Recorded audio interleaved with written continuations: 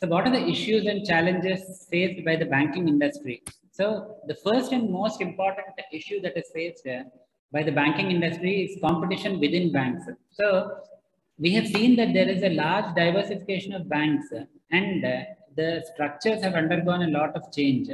So now we are reasonably getting into a system where there are large universal banks with the public in the public sector like State Bank of India and the bigger banks which have come about now like your Union Bank of India, then the merged entities that have come about. Then the private sector banks which are large banks like your ICICI Bank, HDFC Bank, then Axis Bank, etc. Then Kotak Mahindra Bank is also one of them. Then you have the entire foreign banking structure. Then there is this continuing consolidation between the private sector banks and the public sector banks, which is happening. Even recently, we had Lakshmi Vilas Bank taken over by DBS, Development Bank of Singapore, etc. So even public sector banks, this is not the end. There could be another round of mergers that could happen. So the consolidation is something which is happening there.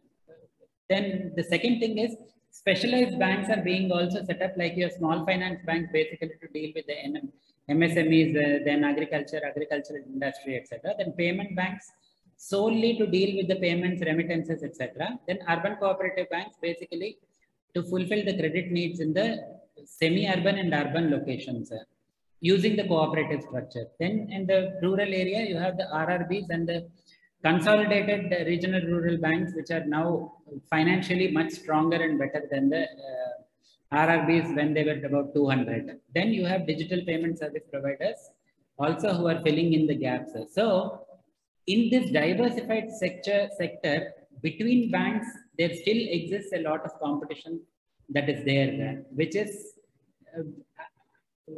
requires a particular attention to be paid by the banks so that their continuing profitability, deposits, and other things have to be retained. Then the increasing demand of customers for better customer service and the diversity of products and services that are available are making the banks forced into accepting technology, imbibing technology, and providing technological solutions. So that's the reason why in the fintech space, there is a lot of action which is initiated by the banks and where the banks are beneficiaries of this. So technology has also made competition between the banks intense. Earlier, you had only foreign banks who were having all kinds of products. Now you have all kinds of products and technology supports for better customer service from all kinds of categories of banks. So that's a challenge where this competition has become more intensified. Then the pressure in terms of attracting retail customers is more because granting retail loans which are of a high rate of interest, personal loan segment, then home loan segment, these have all become very attractive, and the focus is not on big industry where there is a lot of NPA problem, but in the retail customers where the banks feel that there is an opportunity, and also the recoverability is better and the volume of hit that they could take is also comparatively slow. So the attraction of retail customers is something which is driving a lot of competition. Then greater focus on fee-based businesses like third-party product sale, like insurance, mutual fund, investment management, etc. This has become the focus because fund-based business is hit by the risks that are there with the business cycle, etc. But in case of the fee-based business, it's continuous, provided you're able to drive the right kind of marketing force. So these are the competition-related challenges. The second most important is that is in relation to the banking sector. But now the non-banking sector also has become a big competition for the banking system. There are different classes of NBFCs offering products which are suited to customers' needs, where parallelly banks have also now embarked upon those areas like asset financing, then investment management, then loans traditionally banks and non-banks have been taking into account. The second important aspect that is a problem for banks is this increasing disintermediation. That is, earlier a saver and the borrower to be brought closer by the institution which is a bank. So that was important where bank is acting as an intermediary. Now, with the peer-to-peer lending platforms and other things are coming up, the borrower and the saver are directly brought together, and there is this crowdfunding or this individual loans which are happening through these platforms. So once these platforms are there, the reason why they should come to bank has become, the need for bank has become negative. So if there is an increase in the peer-to-peer lending, and then the bank will be hit because the deposits are also going to be affected and the lending portfolio is also going to be disturbed. Then, however, the non-banking financial sector is still being looked at as a last mile delivery channel for banking sectors, and the lending by banks to non-banking financial companies has increased. And some of the lending that is done for priorities is also being considered for priority sector lending. Then, as I told you, fintechs and big technologies are causing digital disruptions and challenging the banks by entering the financial services industry. And what are the products that they are offering or solutions that they are marketing to be providing? One is offering payment and remittance services. Then innovative channels like peer-to-peer lending, crowdfunding, trade finance, account aggregation, wealth management, and data networking. These are all being provided. Then artificial intelligence and machine learning systems are also being used to predict consumer behavior, push products that are appropriate, etc. Then the move to digital payment systems and promoting innovations in that area is also something which is hindering the banking operations. Then growth in mobile and electronic transactions are also increasing the risk, which is resulting in the hit taken by the banks with zero liability clauses and other things coming about. Then the more appropriate model that is being adopted is a fintech institution develops a solution, then the banks buy that solution and offer that solution to the customers. The other thing that is being done is banks themselves are promoting the startups which are involved in fintech, so that once they make something, the bank will have a proprietary right over it. But in all this technology that is there, the banks are subject to greater amount of operational risk because of system failures. Today, if there is no power, then automatically the entire online system will have a problem. You don't have mobile network connectivity, then payment systems and other things and your mobile payment systems will be affected. And most importantly, the volume of cyber crimes and the value of these crimes have grown many-fold, which is creating a problem for customers and also creating a problem for the banks, and more importantly, affecting the trust. Then the other important problem or the issue faced by the banking system is the growing amount of non-performing assets where the loans are turning bad. And once the loans turn bad, automatically the profitability is affected, then the capital adequacy is affected, then there is a need for recapitalization, etc. Then recovery of this money will become a problem. So overall, the institutional stability will be affected, and there could be instances where the bank may fail also. So for remedying this, you need to have sound lending principles of safety, liquidity, profitability, etc. Then diversification of loan, then better credit appraisal where you can use the credit information systems, etc.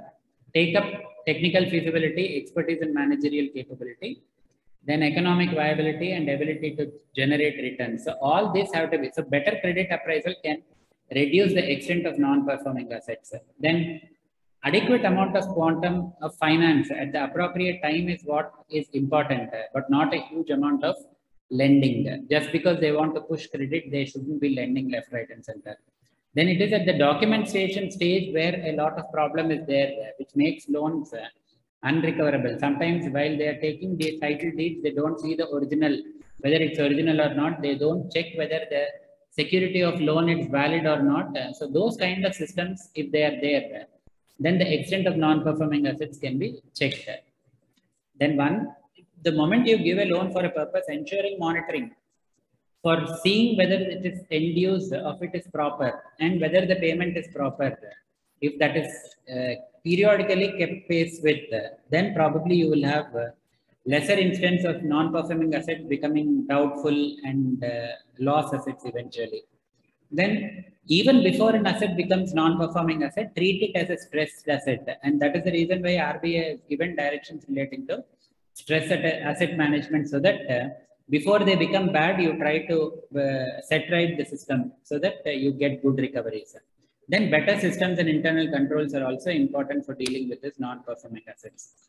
Then from the recovery perspective, the channels that are there for recovering non-performing assets amounts is one where you're taking post-dated checks 138 proceedings can be used where there is a secured loan. You can use the recourse that is available, which is under the Securitization and Reconstruction of Financial Assets and Enforcement of Security Interest Act 2002. There are two channels here. One is Section 13 proceedings of enforcement of security interest, where you give them a notice, then subsequently they don't respond and pay up the whole amount. You take over possession of the security, then you put it to auction and then realize whatever amounts that you are able to realize. If there is surplus, you pay it up to the customer. If there is a shortage, that will be an unsecured portion which you can recover through the debt recovery tribunal. Then second thing is asset reconstruction, where you can assign the loans to an asset reconstruction company who will salvage whatever portion they are able to recover, then change the management, etc. So corporate resolution can be done through the asset reconstruction company. Then debt recovery tribunal is the channel which is used basically for the purpose of ensuring recovery in case of unsecured loans. Then the IBC has enabled providing another option for non-performing asset resolution through the process called corporate insolvency resolution process. So that has been working better because the management power itself is being taken over by the committee of creditors, afterwards assigned to an insolvency resolution professional. So the authority of holding a company will be lost once the CIRP process is triggered under the IBC, because of which the promoters and the management are interested more in paying out the dues rather than allowing them to be getting transformed into non-performing assets. Then another important area where the challenge is faced by the banking system is frauds, where crores of money are lost through frauds, and the amount has been in the increase, especially because of the increase in cyber crimes. And this is in turn resulting because of the increased use of electronic payments, internet banking, and mobile payments without understanding the security implications of use. Then data theft and compromise is also something which is very common these days. Then the mechanisms to deal with them are basically consumer education, then having better information security systems, then zero liability clauses, then cyber insurance and fraud insurance, then greater internal controls to ensure that the systems are appropriate and risk limits are specified. Then closer monitoring and better risk management is also an important area to keep a check on the extent of frauds. Then the biggest problem in the urban cooperative sector and even the private banking sector is the corporate governance standards. In fact, Yes Bank had a big corporate governance issue, because of which the institution almost went to the brink of being, going into extreme difficulties. It was salvaged subsequently because of the State Bank of India's capital intervention. So the competence and effectiveness of the board is something which is very important. And what we find in some of the banks, especially in the private sector, is dominance of individuals. Like your Kotak Mahindra bank or your Axis Bank, etc. There is individuals who are assuming more importance when compared to the board. Then the quality of board discussions is very poor and not very focused. Then the role of board in terms of cyber security and technology is not there, because that competence, whether the board has or not, we are not aware. So that's an issue. Then the kind of policy decisions that are being taken by them. Then most importantly, the related party transactions and connected lending is something which is a problem. In fact, the entire banking regulation and system has come about basically to deal with this original problem. And even now we have problems of the banks lending for their own board members, their own management and the relatives relating to them. And then subsequently they are turning bad, which is resulting in a problem. So these are all issues relating to corporate governance. Then compliance with the regulation is a very important aspect, where audit and other things will also come into play. So though the requirements are there for concurrent audit, internal audit, statutory audit, and periodic reporting of these exceptions in relation to audit, still it has not reached that level of, given that level of comfort where the reliance can be exclusively placed on them and they can be trusted with that responsibility. Still there is a need for RBI to keep going for inspections to get to counter check the auditors as well. Then the risk management systems of the banks also need to be updated and kept in trend with the changing risk profile. Then customer service is another area which has always been a concern as far as banks are concerned. So now with the freedom that is available for moving from one bank to another or from bank to an NBFC, etc., it's very difficult to have that kind of customer loyalty and retention. So how do banks deal with this is a very important issue. Then greater emphasis on technology in service delivery. Then you now don't have brick and mortar branches. You have digital kiosks and non-face-to-face kind of an interaction. So how are you going to ensure that the level of service is commensurate with what is intended to be there? That is a challenge. Then rising expectations and the increasing number of complaints are putting a pressure on the banking ombudsman system also. Then mis-selling is a very rampant thing that is there, which is eroding the trust of the bank as a fiduciary responsibility that is being entrusted with them. That is taking a hit because of the mis-selling of insurance, investment products, mutual funds, etc. So basically, compliance with code of commitment, then faster and effective resolution of grievances at the bank's own level, and to be filled in by the integrated ombudsman of RBI is the way to ensure that the customer service levels are continuing to be maintained. Then the regulation and supervision is also becoming an area which is very, very important challenge, because the complexity of the businesses, the risks that are involved are necessary that the regulator is also improving in terms of its capability, in terms of understanding the nuances of businesses, and having the supervisory and regulatory system keeping pace with the kind of products and the systems that are there in the banks. So from that point of view, the regulation and supervision also needs to be tuned. So though we have a four-pronged mechanism involving on-site, off-site, market intelligence and statutory audit reports, the emphasis is now not on complete inspections, but more on risk-based supervision.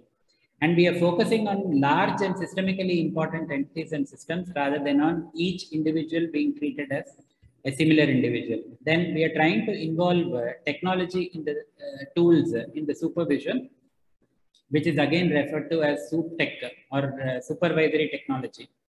Then early detection of non-compliance and penal action is something which is attempted. Then for preventing failures, etc., we have prompt corrective action systems through transparent mechanisms and trigger points, which is there for banks and NBFCs. Then we have, there is a need for strengthening the deposit insurance regime.